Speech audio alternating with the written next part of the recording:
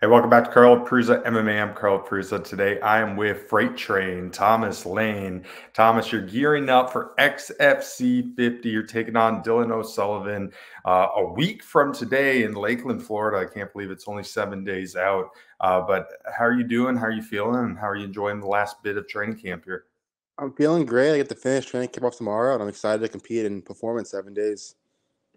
Now, before we start really getting into the fight, how did you find your way into this crazy world of mixed martial arts? So a little about me is I was a Division One All American in wrestling. So when you finish college wrestling, there's a few routes you can go, and you can try to make an Olympic team. You can coach college wrestling. You can fight or get a real job. Those are your kind of your four options after college wrestling. And I didn't have passion in freestyle wrestling at all, and I really didn't want to coach anymore. So I tried the whole job out for like a couple months and it wasn't for me. So then that's why I stayed. I'm gonna give fighting a chance and know how to wrestle pretty well. So let's see if I can do this whole fighting thing. Now, what was that transition like from wrestling to mixed martial arts? Is it pretty seamless?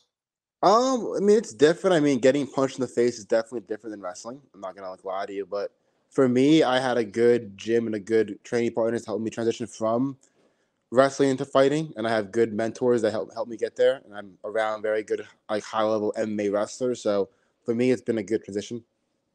How did you find your way over to Gym O? Obviously, representing some very high level guys, some UFC guys, some very top regional guys. How did you find your way over there? So after college, I like went and viewed a few gyms. So I'm from Long Island originally, and I knew Chris Weidman a lot of my whole life. He's from Long Island guy, and I knew Chris Honeycutt also. So that's how I got those are the connections that I got toward Jimmo, and I found it there, and I just was a good fit for me. Now, that's going to be my next question. What is it like to train with a guy like Chris Weidman? Obviously, a guy with a great wrestling background. I mean, UFC Hall of Famer, in my opinion, former champion, very big name in the sport. What is it like to be able to train with a guy like that? It's fun. I mean, you can't really beat the experience and the knowledge that he has. I mean, it's fun. Like it's a good experience. I can't complain at all. It's definitely has elevated my game and fast tracked me along with fighting and to a high level because of it.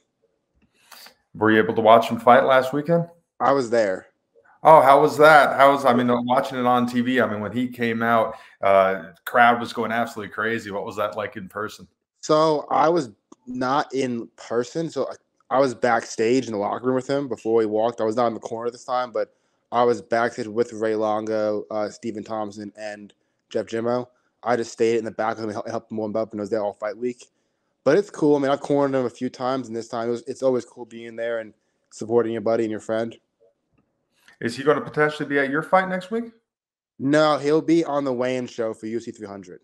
Oh, okay. There you go. Yeah. But yeah, now going back a little to the fight, taking on Dylan O'Sullivan, a guy who is 5-0. You're 3-0. Very good matchmaking here. You have two top prospects going at each other. Do you like the challenge of taking on another undefeated opponent?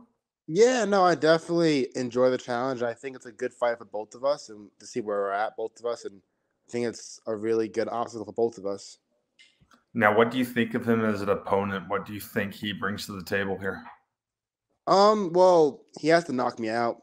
That's really it. Like, and maybe this sounds a little brash and cocky, but like, the only way he beats me, he has to put my lights out. I mean, and a decision, like, he knows I'm coming to wrestle. I'm going to come take him down. I'm going to try to maul him, and he's trying to put my lights out. And it's a pretty basic striker versus wrestler matchup. Now, one thing that I've noticed is the importance of being a well-rounded mixed martial artist in this day and age. I mean, you have to be able to wrestle, you have to have that striking game, but more than anything, to me, it seems like wrestling is almost the perfect base. Like if I was going to design a fighter, I want their main skill set to be wrestling. How important of a skill do you think that is for fighters to possess in this day and age? I mean, like, you take this matchup, I think, like, being a wrestler, you can dictate where the fight goes.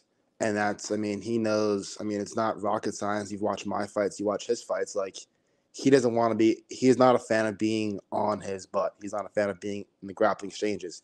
He does not want to grapple.